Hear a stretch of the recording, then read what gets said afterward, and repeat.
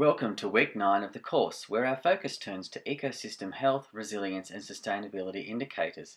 This presentation will provide a comparative discussion of ecological footprint analysis, genuine progress indicators and gross national happiness, which are three recognised indicators of sustainability and social ecological system health.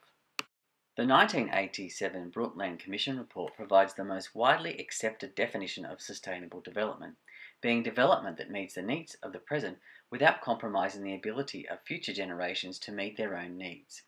Perspective on what is to be sustained versus what is to be developed are widely conflicting, however. Both government and non-government organisations have recognised the need to measure progress towards identified sustainability goals and to guide decision making. This has been achieved through the development of a diverse range of indicators. However, currently no existing indicators are universally accepted or influential due to conflicting objectives for sustainable development. Sustainability indicators assess progress towards identified broad goals through achieving quantifiable targets, such as decreasing the proportion of electricity generated by fossil fuels by 25% within 10 years. To date, almost 1,000 indicator sets have been developed and apply to a wide range of spatial scales ranging from global to local. The ecological footprint is a widely used sustainability indicator that compares resource demands of different populations. It can be defined as a measure of how much productive land and water an individual, a city, a country, or humanity requires to produce the resources it consumes and to absorb the waste it generates using prevailing technology. As the ecological footprint simply measures the level of human demand on the environment, it has been criticised for its inability to indicate whether or not those demands are sustainable. Ecological footprint analysis attempts to address this problem and compares the ecological footprint against available regenerative capacity known as biocapacity to measure sustainability. Ecological footprint analysis indicator data consists of the combined area of biologically productive land and fishing grounds available on either a global or country scale versus those currently used by the corresponding human population. This includes cropland, grazing land, forest, built-up land, fresh and saltwater fisheries, as well as carbon emissions and sequestration. Recent global ecological footprint analysis data indicates that the current ecological footprint is 50% larger than the capacity of our planet's life-supporting ecosystems, referred to as an ecological overshoot. This translates to the Earth taking 1.5 years to generate the renewable resources that we use and the waste that we produce in a year. The global ecological footprint consists of combined data from individual countries, with population growth, consumer habits and production efficiency being key drivers. Individual country footprints therefore vary significantly. If all humans live like an average Indonesian, only 2/3 of Earth's biocapacity would be used, versus 4 Earths required for life as an average United States resident. The genuine progress indicator was developed in recognition of the inadequacy of gross domestic product as an indicator of well-being. Gross domestic product does not distinguish between good and bad spending, distribution of growth, depletion of natural capital and ecosystem services, or include things that have no market price but are good for our society. The genuine progress indicator is a monetary-based index that adjusts gross domestic product, being the total value of goods and services produced, to reflect social, environmental and economic costs and benefits. The adjustments are positive for benefits such as volunteer labour and education, and negative for costs such as crime, unemployment and environmental degradation. A stable or increasing genuine progress indicator means that social and environmental capital, upon which all goods and services depend, will be equal to or better for the next generation.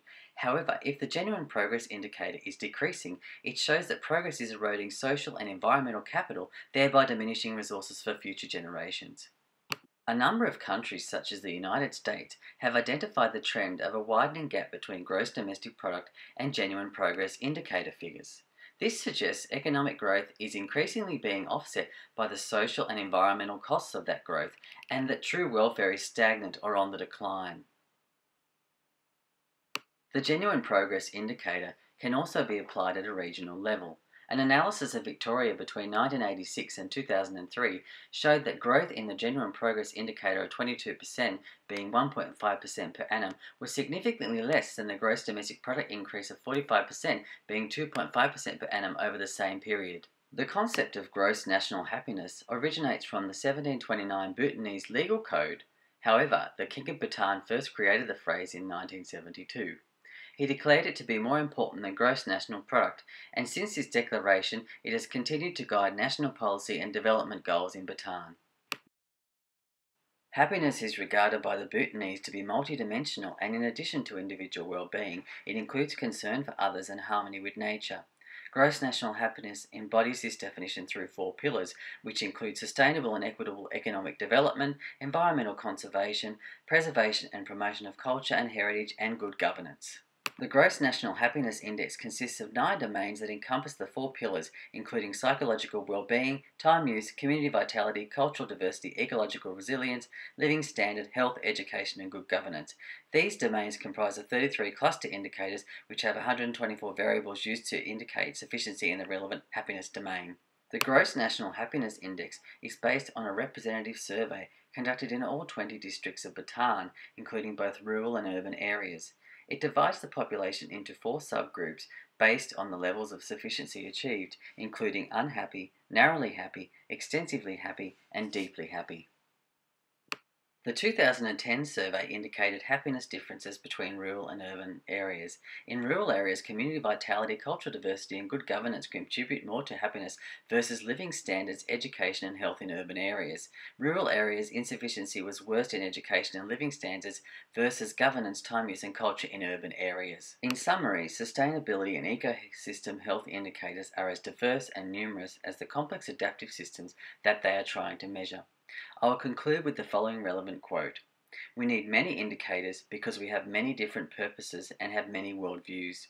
But indicators may help narrow the differences between these worldviews.